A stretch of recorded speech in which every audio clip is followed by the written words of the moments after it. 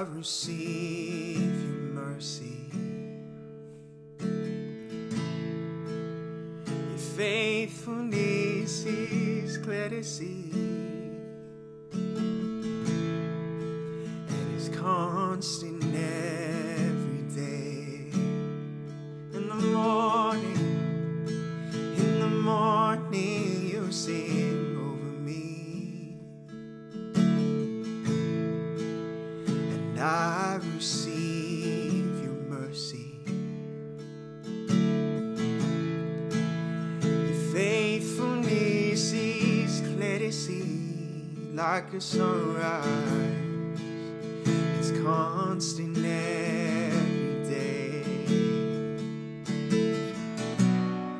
And every breath I breathe, an invitation to believe you are creating something good. And though this season doesn't tell my stories, I know you move mountains for me, and you're just that good. So I'll give thanks to God when I don't have enough, 'cause He's more than enough, and He knows what I need. He knows, He knows, He knows.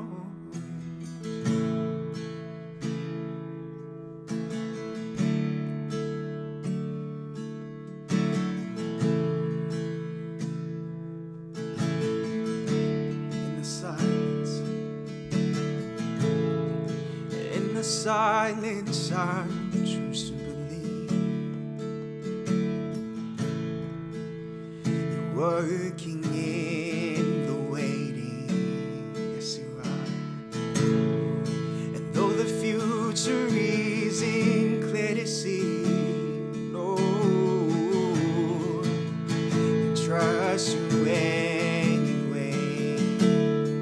Oh, and every breath I breathe, an invitation to believe you are creating something good.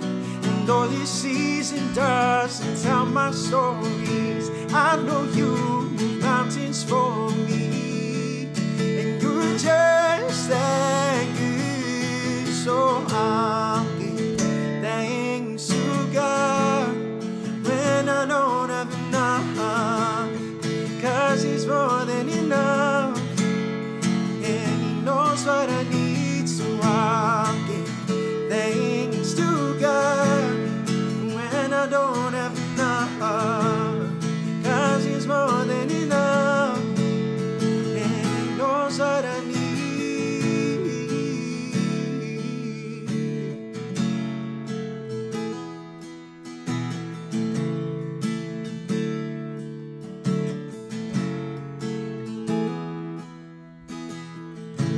Why to worry? Why to worry? Why to worry? God knows what I need. He does, He does. Why to worry? Why to worry? Why to worry? God knows what I need. He does, He does. Why to worry? Why to worry? No, why to worry? God knows what I need. He does, He does. Why to worry? Why to worry? Why to worry? God knows what I need. So I'll give thanks to God when I don't have enough, 'cause He's more than enough, and He knows what I need. So I'll give thanks to God when I don't have enough, 'cause He's more than enough, and He knows what I need.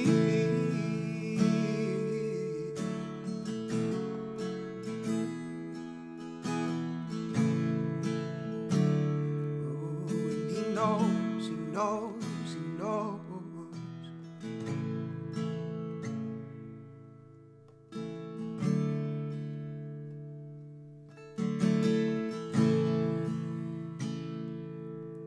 I see You move, Lord. I see You move.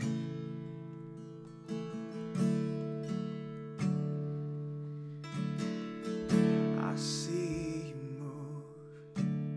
You move the mountains. I believe that I see You do it again. You made a way when there was no way. I see You move. I move. I see You move. You move the mountains, and I believe I see You do it again. You made a way when there was no way, and I believe, oh I believe, I see You do it again. I see You move. You move the mountains, and I believe I see You do it again. You made a way when there was no way. Now I believe I see You do it again. I see You do it again.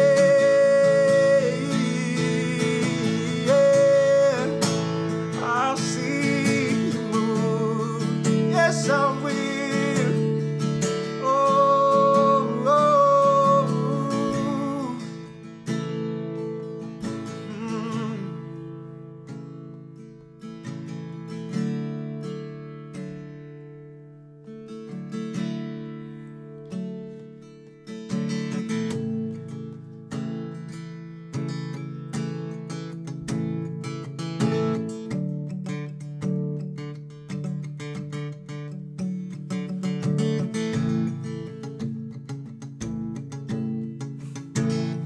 I will raise, come on. I will raise, and I'll raise a hallelujah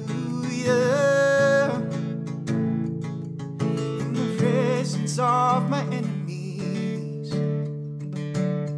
And I'll raise a hallelujah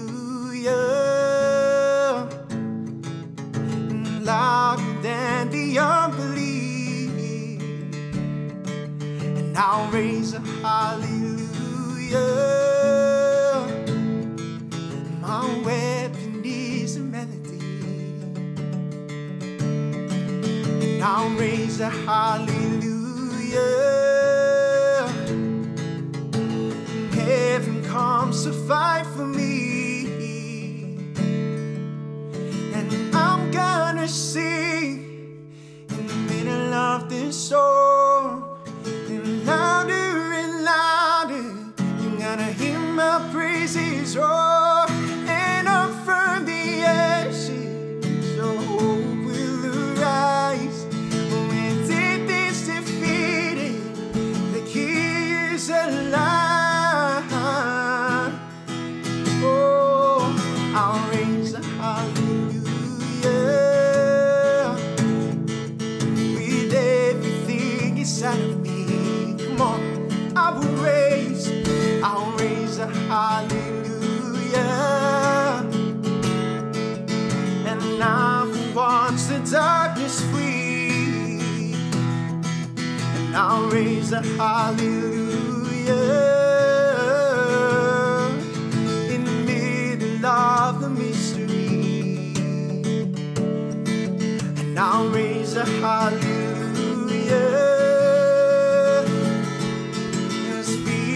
Lost your hold on me, and I'm gonna sing in the middle of this storm. And louder,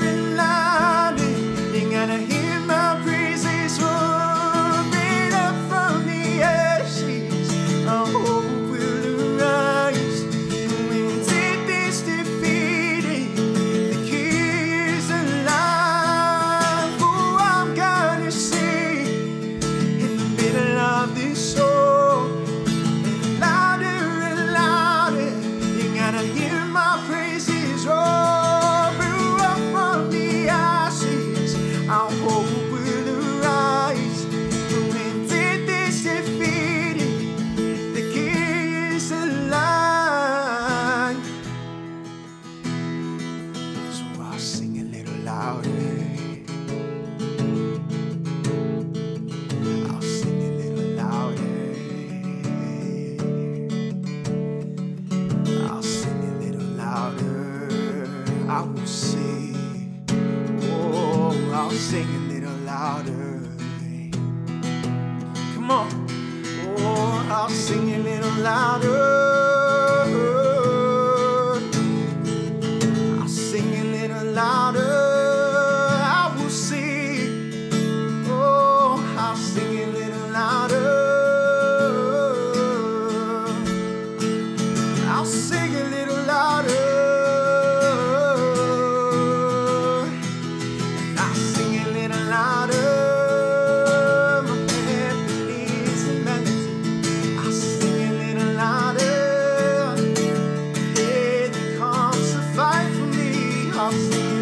little louder.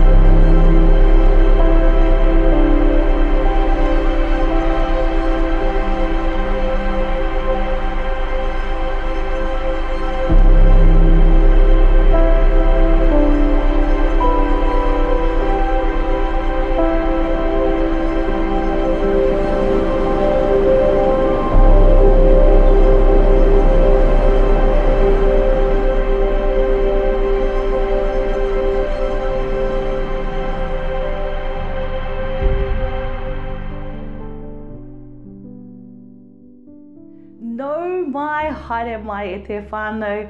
He mihi mata kui ki a koutou e haere mai ki konei mō tēnei online service here with Dunedin, Elim. Ko tēnei te wiki o te reo Māori, this is Language Week, and I wanted to welcome you in one of the official languages of our country, te reo Māori. And so I hope that you guys are able to have a really awesome day today. I hope you've had an incredible week hearing te reo Māori spoken, sung, or even reading it. And so this service, we are going to be connecting with the Word of God in English.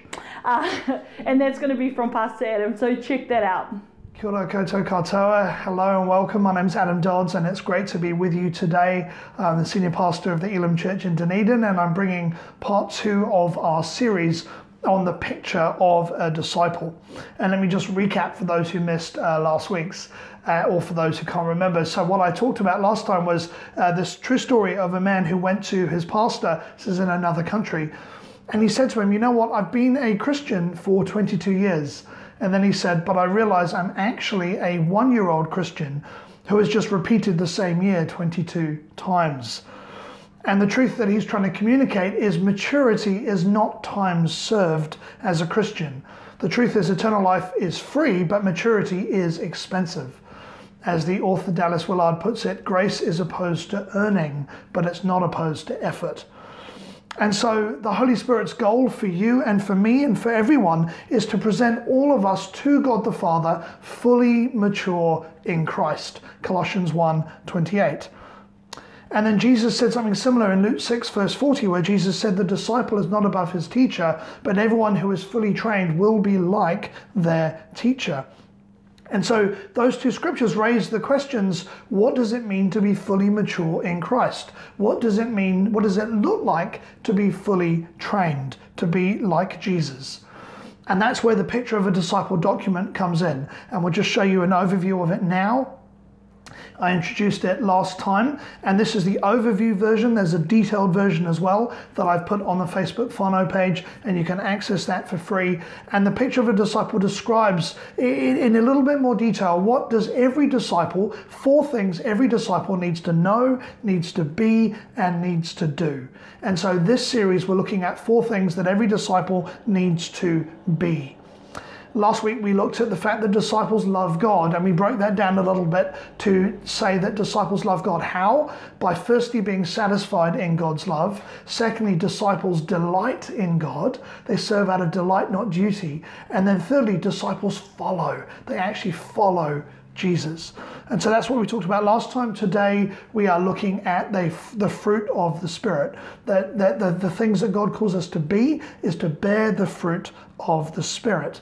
And in the more detailed version, I explain a little bit about what that means and put a stack of scriptures next to them, which I won't go into now.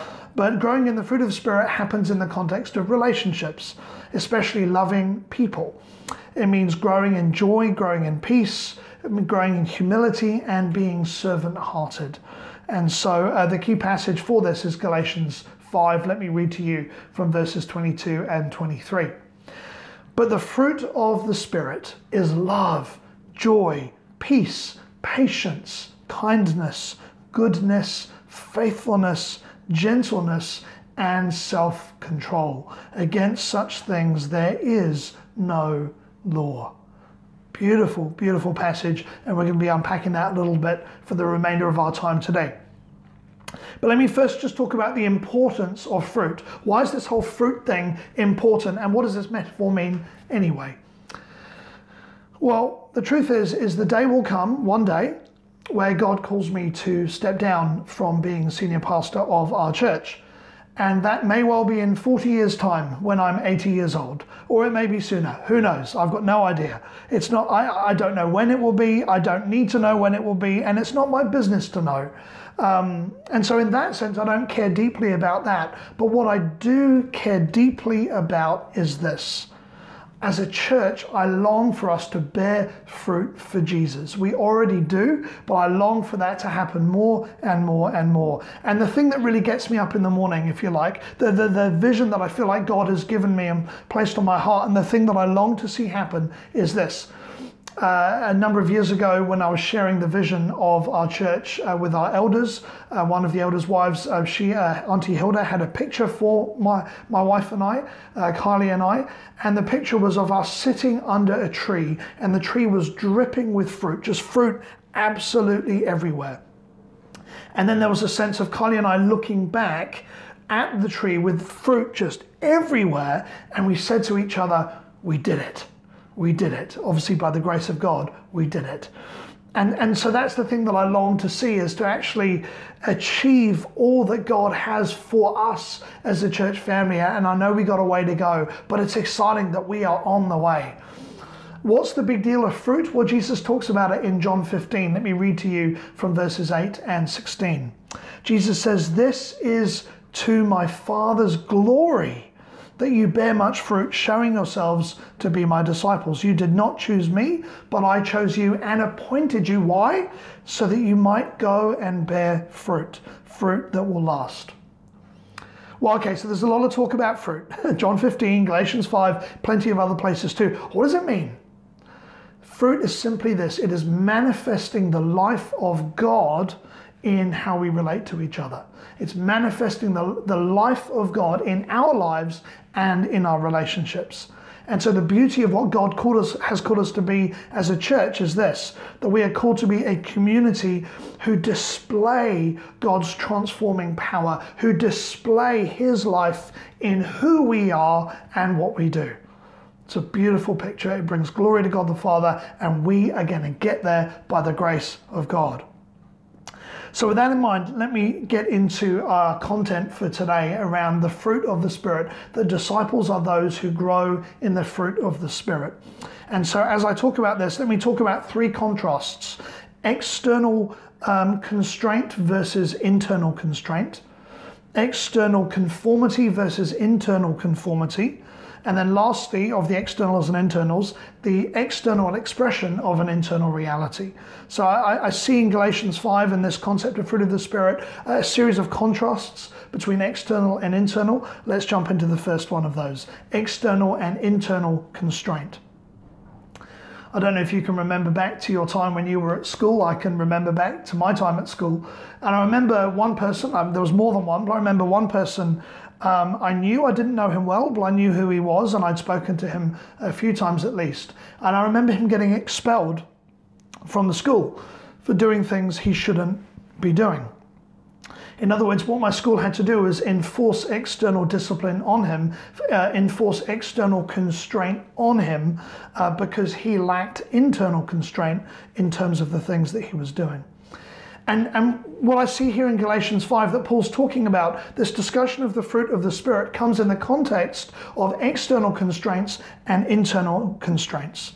And Paul's contrasting the fruit of the Spirit with the law. And the law represents the 613 commands found in the Old Testament. The most famous of which, of course, are the 10 Commandments. You'll be familiar with them, I'm sure. Do not steal, do not commit adultery, do not murder, and so on and so on.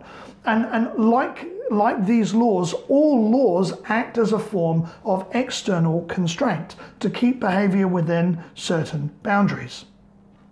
Now that's from the Bible, but actually most religions have a version or a form of external constraint. In Islam, Sharia law is largely a system of duties, of external obligations. In Buddhism, there is the Eightfold Path, which again provides that external constraint. And then there are many non-religious versions of this as well, particularly within the self-help movement. Consider Professor Jordan Peterson's best-selling book from a couple of years ago, 12 Rules for Life. It's largely a list of do's and don'ts. It's largely a list of rules to follow, which provides a form of external constraint. Now, in all of these different groupings of rules and laws and do's and don'ts, there may be some truth in all of them, quite possibly.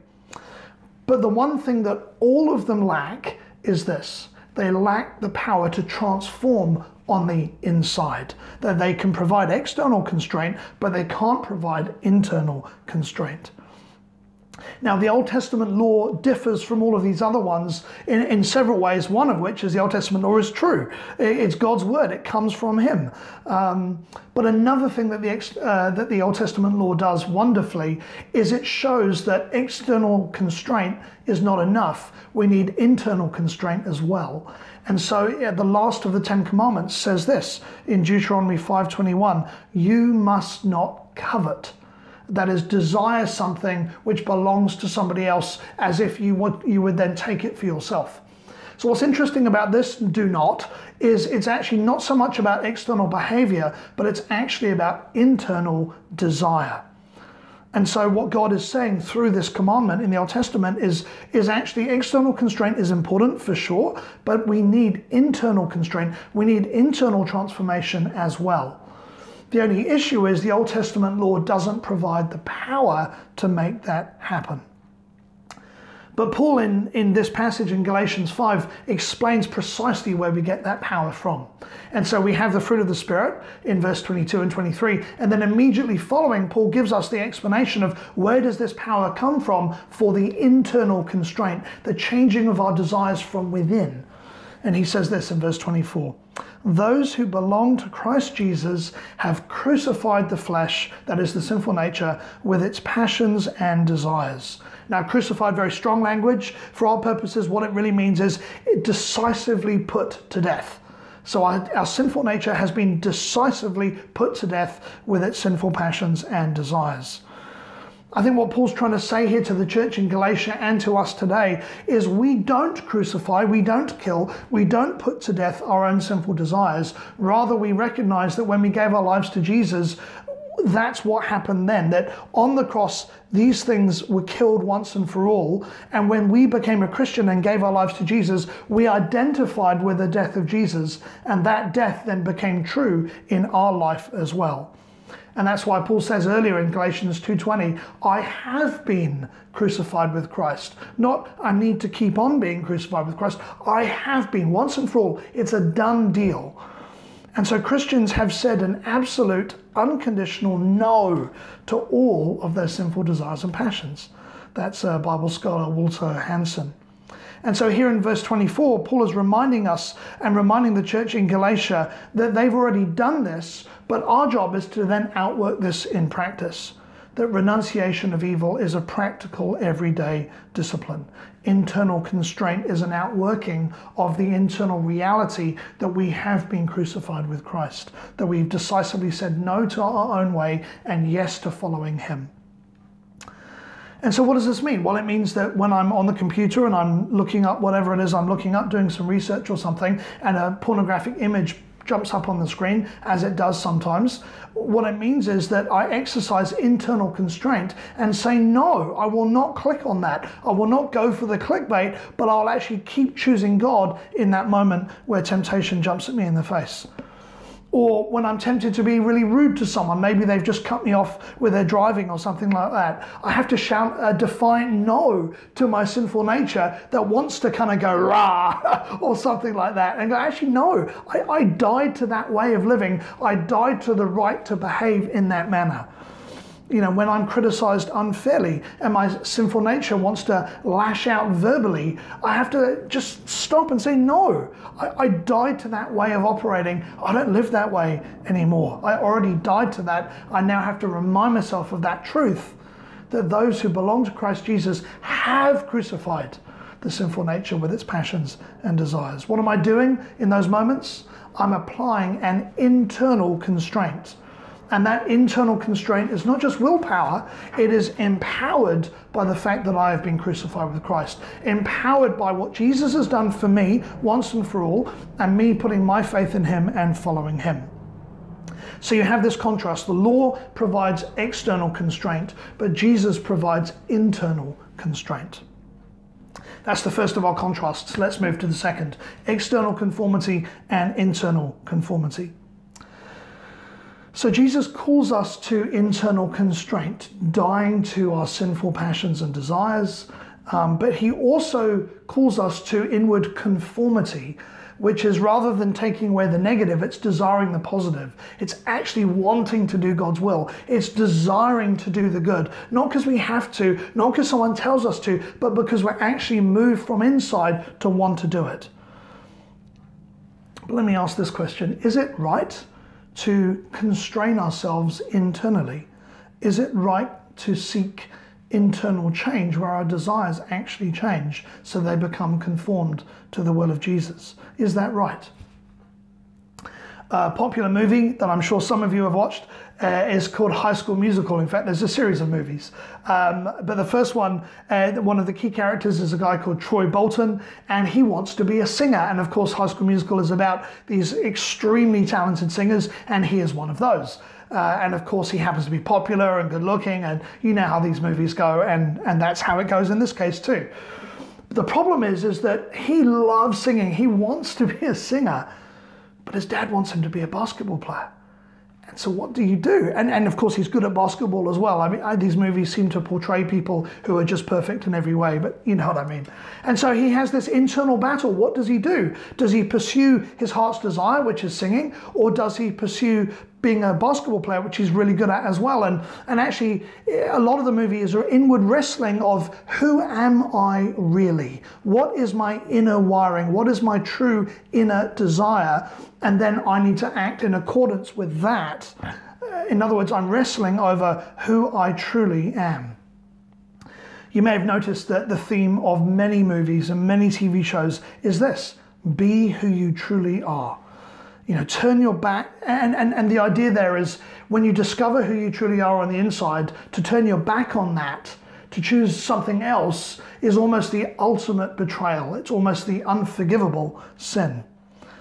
And our culture seems to say that our inner desires are good and they can be trusted and we can act on them, and we need to be true to who we are on the inside and embrace those feelings. And so how does all of that work when I've just been talking about internal constraint? And those who belong to Christ have crucified the sinful passions and desires. What that seems to say, according to Galatians 5:24, is not all my desires on the inside are actually good. Not all my desires on the inside are actually from God. How do those two narratives line up? The one that I've just described in the Bible, but the other one that's so popular in our culture that we can trust that which is on the inside. And in fact, to go against that is the ultimate form of betrayal. There's a clash here in terms of what is true and what is not, and how are we to live. Is it right to constrain ourselves internally? Is it right to seek internal conformity to Jesus' will? And then if it is right, second question, if it's right, how do we then do that? How do we grow in internal conformity to the will of Jesus? Well, as a Christian, and I'm sure this is true perhaps of you, whether you call yourself a Christian or not, I know that I have thoughts and I have desires pretty frequently that are not good, that are not God-honoring, and I don't think they actually reflect who I am either. I think some of my desires reflect my history, some of my desires reflect my destiny, but a whole bunch of them are not necessarily honoring to God or anybody else. And what I want to submit to you is what is inside of you and what is inside of me is a mixed bag. There's a whole bunch of stuff in there, some really good stuff and some other stuff that kind of ain't so good as well. And it is true that I think God has put certain callings and giftings into people's lives. I do think that's true. It's what I would call who they are in their heart, who they are in terms of their hard wiring. And that reflects who God has created them to be. You know, I love the story of Eric Liddell, the runner, and he talked, he just loved to run, and he came alive when he was sprinting, when he was running. And he said that when I run, I sense God's pleasure. And what he's saying is, I'm just kind of hardwired this way. It's part of who I am. And when I embrace that, I honor God in the process, and I love it too. And I want to say yes and amen to that. That is right. And you see it in children, as I say, all kids come out of the garage differently. Sorry for the crude analogy. But some kids, they just love to draw and they're just drawing all the time. Other kids hate drawing.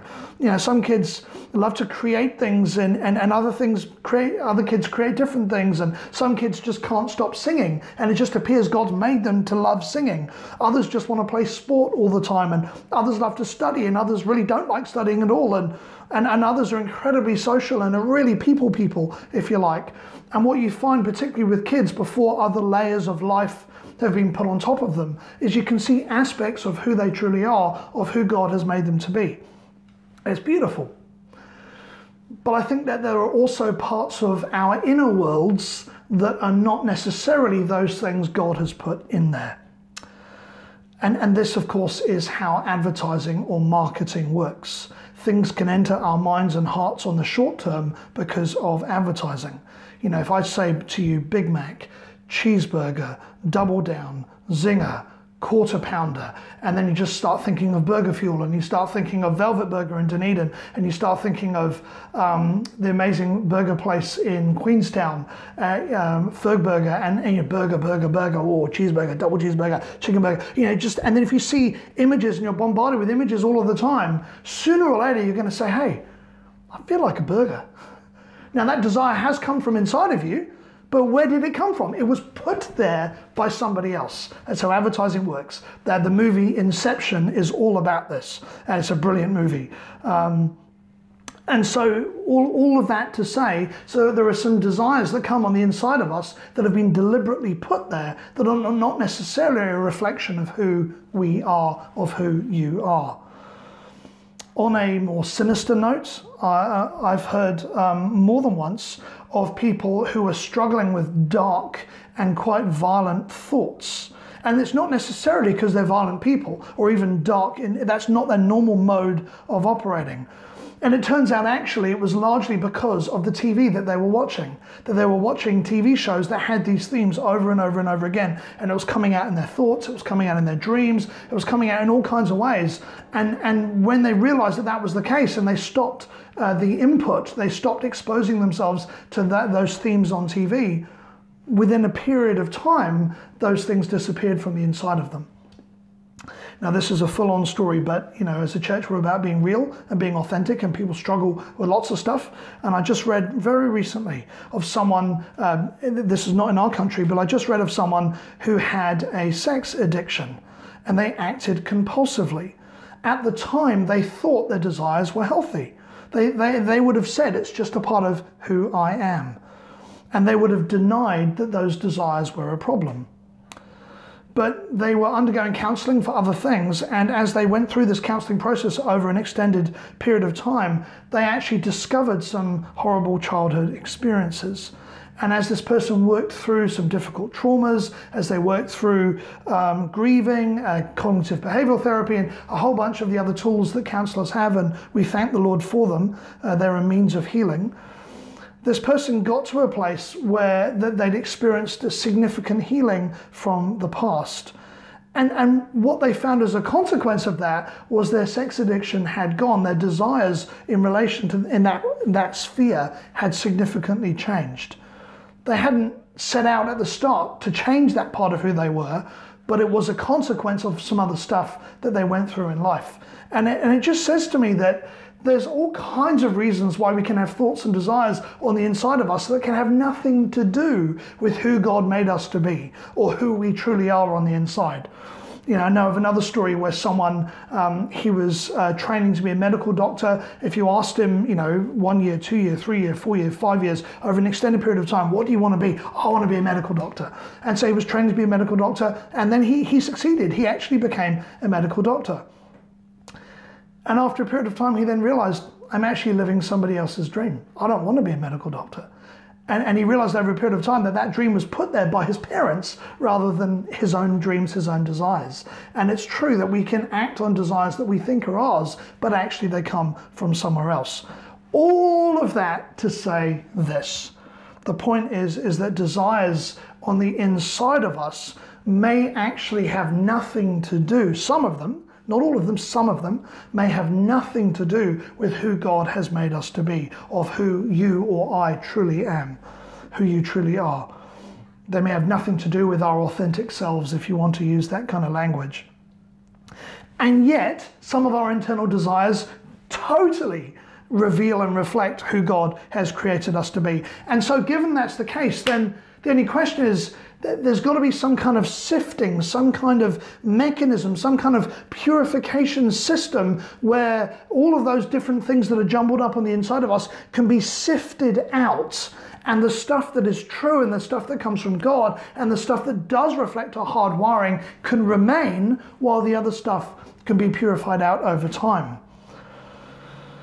Well, the Christian is the one who has been crucified with Christ, who has crucified their sinful nature with their passions and desires. The Christian is the one who denies self, takes up cross, and follows Jesus. And in following Jesus, we do what he says. And what does he say? Well, he says many things, but one of the things, and in a key verse in this passage, is Galatians 5:13, where Paul talks about serving one another humbly out of love. Because we love, we serve. Now, in my experience, there's two kinds of people. There are two kinds of people who serve. There are one kind of people who serve because they just love to serve. They get it, it's part of who they are, and they recognize how important other people are, and they just want to get on with it. And to them, I just want to say, I honor you, good on you, that is awesome, and I mean it. Then there's another kind of person who serves, and I would probably put myself in this category. And maybe you're like me, I don't know. We serve because we know we should. Doesn't necessarily mean we actually want to. And so I remember a time years and years ago, part of this church, and there was a need, someone put a call out, or I was asked, I can't remember, to be someone who counted money. We do things differently now, but back then we had people who came up during the service in small teams, and we would count all the money, and then we'd record everything that was given, and then put it somewhere safe, and then that was the end of our duty, and then we would go down and carry on. And so I was part of the counting team. I didn't do it because I liked it. I didn't do it because I felt called to it. I didn't do it because I felt particularly gifted in that area. I certainly didn't do it because I thought my destiny is in this. You know, I do think as Christians we can over-spiritualize some stuff, eh? I did it because I knew that Christians serve, this was a need, therefore that's what I do. But I did it out of a discipline, not out of a delight. I did it because I was happy to help. And as Galatians 5:13 says, serve one another humbly in love. And so I did. And it's kind of like, if you were to ask me, Adam, would you rather not do it? I probably would have said, yeah, probably rather not. What that translates to, and I know nobody would ever say this, I know that. But what it kind of translates to is, you know, I don't really want to serve cups of tea for other people, but I happily would have other people serve me. And I don't really want to serve other people by opening the door and welcoming people, but I want someone else to do that for me. And what nobody says, no one would say this, and I wouldn't say this either, but underneath that, at least for me, I think, is this thing of, I think I'm more important than other people. I think other people should serve me, but I don't really want to serve them. And again, no one would say that because that sounds shocking and it's clearly not true. And so when we're in that situation, what do? And I think where you start with is Philippians 2:3, which it says, consider one another more important than yourselves. Consider one another as better than yourselves. And so you start serving because Jesus tells you to, not because you necessarily want to. But here's what's really cool. As you persist in doing the will of Jesus, what I'm talking about now is serving one another. As you persist in that over time, you start to change. You start to realize this is actually a real honor. This is a real honor that I get to serve others. Man, what a privilege. And then you start to realize, oh my goodness, I'm actually becoming more like Jesus as I do this. You know, Jesus said that I didn't come to be served, but to serve and to give my life as a ransom for many. Jesus said that in Matthew 20:28. And so as we serve, we're literally becoming more like Jesus. What a privilege. And then as you keep serving even more, you start to realize, oh my goodness, I was wrong. For some stupid reason, I used to think that I was more important than other people. But now I realize, look how important these people are. They're created in God's image. Jesus died for them. He's filled them with His Spirit. He's given them every spiritual blessing in Christ. And they're just the Christians, the ones that don't know Jesus. Oh my goodness, they are so precious in His sight. What an honor that I get to serve them. Oh my goodness. And the beauty of it is as we follow Jesus, He changes our desires from the inside out. I love 1 Peter 1:22 in my personal Bible study. I'm working through 1 Peter at the moment, and I came across chapter 1 verse 22, which says, now that you have, get this word, purified yourselves. How? By obeying the truth, so that you have sincere love for one another. Love one another deeply from the heart. You start with Philippians 2:3, consider one another better than yourselves. But then you get to a place where you realize it's actually an honor to do this. And by obeying God, by doing what he tells us to do, we've actually become purified in the process, and our desires have changed on the inside. So bringing these strands together, internal constraint, holding back the bad, if you like, the sinful nature and sinful desires, and internal conformity, the putting in of the good, where we actually desire what God wants. No one has to tell us to. We want to do it. It's our privilege. When this process is repeated over time, whether it's to do with serving or anything else, what you find is this is what happens. Our desires get sifted, our desires get purified, and some of the stuff that's impure gets strained out, bit by bit, one by one, and Christ is formed in us. The desires that are not of God start to fall away, and new desires emerge. And it's beautiful. Internal transformation takes place. It's the fruit of the Spirit, the life of God emerging inside of us. Galatians 5:17 puts it this way: the Spirit gives us desires. The Spirit gives us desires. This is sanctification. This is becoming more like Jesus. This is growing in the fruit of the Spirit. Let me give you the full verses there. Galatians 5:16 and 17. So I say to you, let the Holy Spirit guide your lives. Then you won't be doing what your sinful nature craves. The sinful nature wants to do evil, which is just the opposite of what the Spirit wants. And the Spirit gives us desires that are opposite to what the sinful nature desires. The third and final contrast, external expression of internal reality. I remember reading many years ago about this guy called Nicky Cruz. Nicky Cruz was a gang member in New York, a violent man who ended up doing all kinds of horrible things by his own account. And then he gets encountered by this preacher by the name of David Wilkerson, and there's famous books written about this, Run Baby Run and The Cross and the Switchblade and others as well. And there's this really interesting encounter where David Wilkerson is trying to share the love of Jesus with this hardened gang leader. And at one point, Nicky Cruz gets so frustrated and so angry that he verbally lashes out, and he pulls out a knife and he said, I could cut you into 1,000 pieces right now. And David Wilkerson responds, and if you did, each one of those pieces would cry out, Jesus loves you.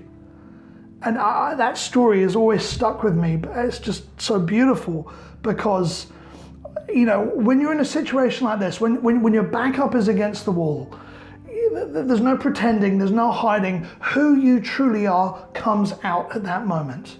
And in that moment, David Wilkerson had probably already thought through this could happen, and he'd already prayed it through.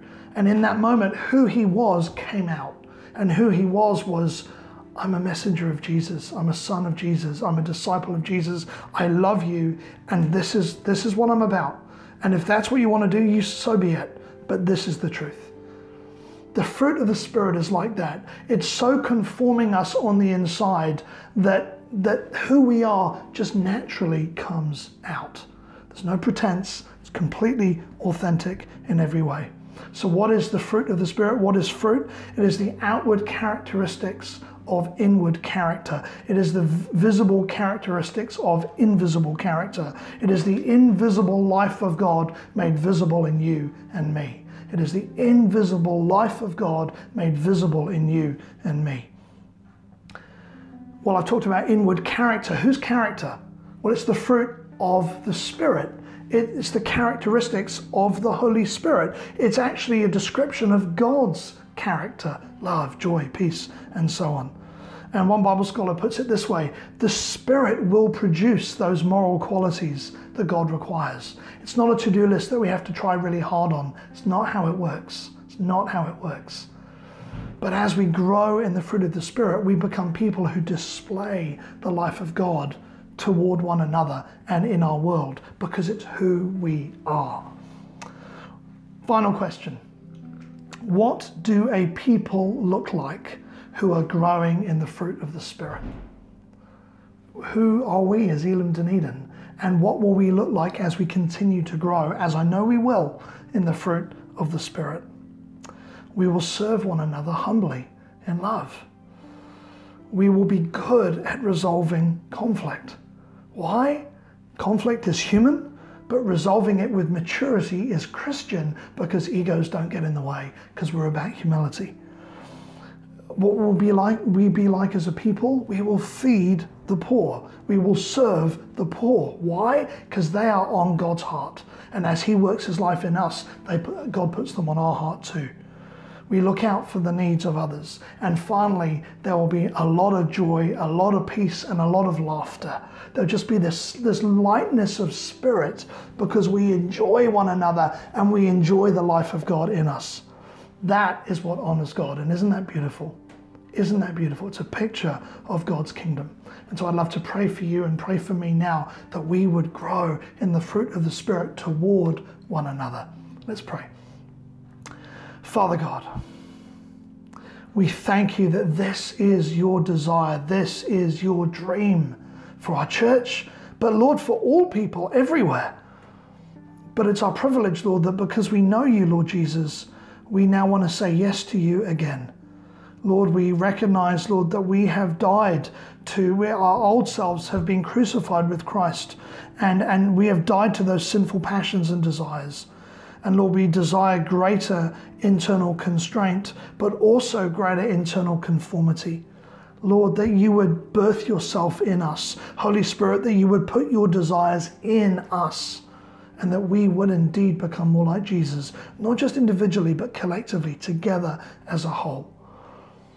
Lord, we thank you that this is not a to-do list that we have to work really hard on ourselves, but Lord, this is something you will work in us as we follow you.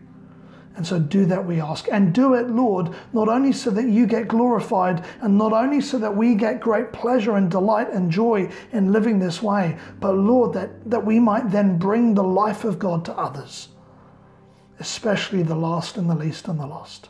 And in Jesus' name we pray. Amen.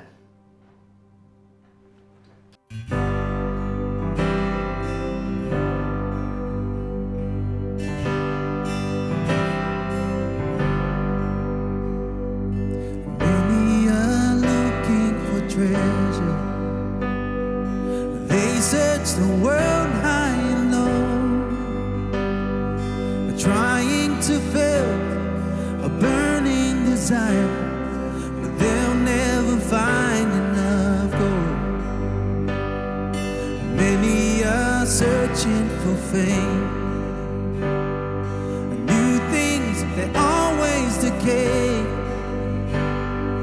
Man's empty praise will fade away, but Jesus, your love will remain. I'd rather give you all the glory. I'd rather give you all my praise, for your love and grace, your goodness and mercy, they follow me all of my days. We are looking to heaven. Lives that were lost are in you. But Jesus, you've spoken, and the curse is now broken, and all of the praise goes to you. I'd rather give you all the glory. I'd rather give you all my praise. Your love and grace, your goodness and mercy, they follow me all of my days. I'd rather give you all the glory. I'd rather give you all my praise. For your love and grace, your goodness and mercy, they follow me all of my days. Your love and grace,